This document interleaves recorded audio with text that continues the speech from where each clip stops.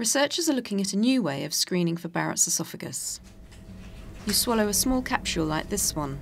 It contains a sponge called a cytosponge.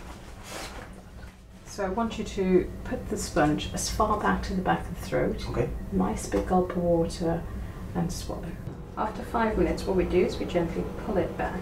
And you might feel that it scratches the back of the throat. Okay. Some patients have said that it feels like a Brillo pad, but it's, most patients can tolerate it very well. Okay. The outer capsule dissolves in about 5 minutes.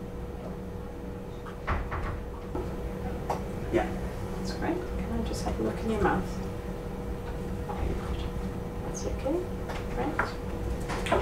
So I'll just set the timer for 5 minutes. Okay.